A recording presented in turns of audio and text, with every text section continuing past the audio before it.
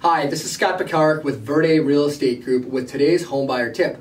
Joining us today is Scott Hansing from Inspect One Home Inspections. How are you doing, Scott? I'm doing great. How are you? I'm doing awesome. So Scott's going to help us talk about a topic that is very important to home buyers, and that is, what are the common problems found on a home buyer's inspection? What are the things that you typically run into, and what do you think about them? So Scott, take it away. What are like the most common things that you find? First of all, every home inspection is different. We always find some things. Some houses are in great shape, some houses take more time to inspect because there's more issues to find.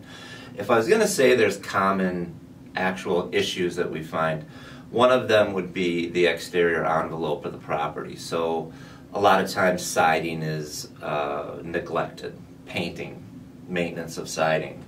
Windows, same thing. Basement windows, for sure. They get neglected all the time. Garages, a lot of times people will spend a lot of money on their house and get it just the way they want it, but the garage doesn't get any attention. Jimmy Hoffa's body's still there. There you go. It's underneath. Yep, it's back there somewhere. They negotiated that in the price, and he's still there. Okay. So that's one of the more common, exterior envelope things. Furnaces that haven't been maintained. You're supposed to clean and tune your furnace every year. Most people don't do that. Right. So a lot of times furnaces need maintenance. They need a clean and tune. They need a professional to come in and get it running, the way it should be. That's another. They have a high efficiency furnace that's not running very high efficiency because they, and this is me talking, not Scott, but the filter hasn't been changed in 3 years, and the burner tray is all full of garbage. Yep. And they're not getting as many miles per gallon as they should be. Right, out of that furnace. Because something I see a lot is people will they'll shut vents, right? They kind of control the heat, but then the furnace isn't respirating properly. Right. Right, the old homeowner balance by choosing which vents to open and close. Right, just arbitrarily, yeah. Correct.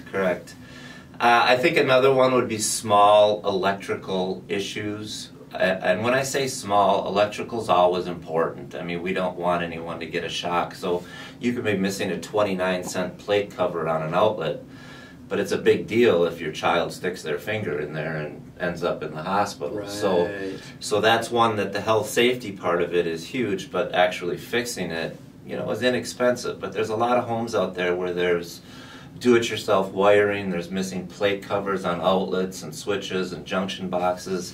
So that's another common thing that we find. And I think you mentioned something earlier that kind of tickled my brain a little bit. It's it really depends on the age of the housing stock, right? Like something that was built in the 1900s, that has knob and tube electrical. You don't need to know that. There won't be a test what that is. But versus something maybe that was built in the 90s where they had a lot of stucco and moisture intrusion problems because of the exterior that the construction standards that were used at the time. So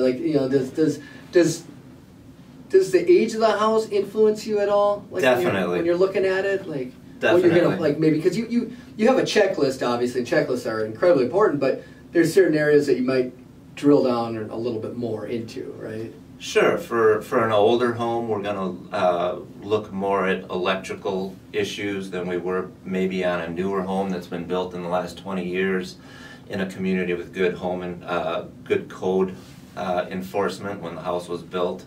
Whereas a home built in 1900, the electrical may have been updated 2, 3, 4 times since the house was built, and a lot of times it was Uncle Bob. Uncle Bob's my favorite guy. He keeps me in business.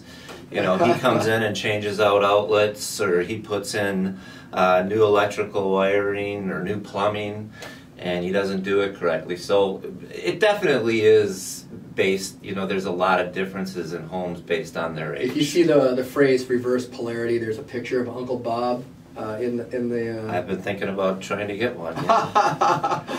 Yeah, no, it's so true because I've owned a lot of old homes. I own a new home now, and you look at just the whole myriad of possibilities of things that can go wrong, and just you'll probably hear, if you're doing this long enough, you'll hear the words Federal Pacific when it comes to electrical panels, and that was a company that built some faulty electric panels. Right. I guess just oversimplify it, but you see certain trends and certain, I guess, canaries in the coal mine, for lack of a better word. Yeah, so for instance, stucco homes, we've been building them forever.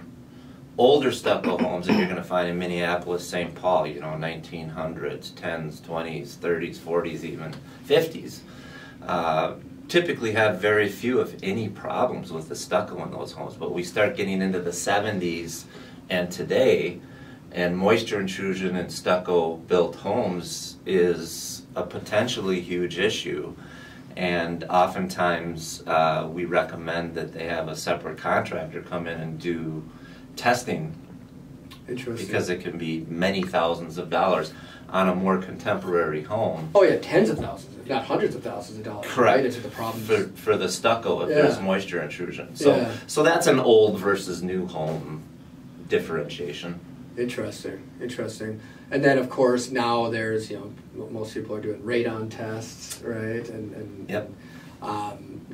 Sewer line tests, particularly on the old homes in the city had like the ceramic, right? The ceramic main clay line, tile. Clay tile. Thank you. Yeah. And not and that's an add-on inspection, right? We send a specialist out and they'll camera the line and stuff, but that could be something that could cost $5,000 to $10,000, if there's an issue. Right. Correct. Right. Yeah. So I don't know if these are the top issues, but they definitely strike fear into my heart when I think about it. So. Yeah, and that's something you typically would do on an older home, say 60s and behind, 60s and earlier. If it's a 10-year-old home, probably won't have the sewer line tested. Yeah. Don't ever want to say never, because if the seller discloses they have backups or they have issues, that could be compromised. But that's typically an older home, concern. So that's become a common test that people are doing along with radon. Awesome. Or not awesome, depending on your perspective. But all right, well, anything else you want to add? Well, I'm trying to think. Getting back to common issues, I guess I do want to say that a lot of times buyers come to me, especially first-time home buyers, and they're concerned about the roof and the foundation and things like that. One thing I do want to say is that major structural problems are not common issues that we find. Everyone's afraid that the structure is going to be bad or that the house is going to fall down. They want to know that it has good bones. And the good news is most homes out there don't have major structural issues. Yeah. So just thought I'd throw that in there. Yeah, and and anecdotally, I think there's you can really scare yourself right into creating a lot of boogeymen in a house. But I think the key is to go through the inspection, have the inspection, and if there's hot buttons that or things in the seller's disclosure that really scream, hey, you really should look into this further, make sure you do that, right? Or if you see evidence when you're doing the inspection that, hey, this really looks like there was a backup here, even though it's not on the disclosure. You kind of owe it to yourself as a buyer to maybe investigate a little bit further. In the worst case scenario, you find nothing, no evidence that there's a problem. Then you can have the peace of mind of knowing that, and that's worth quite a bit.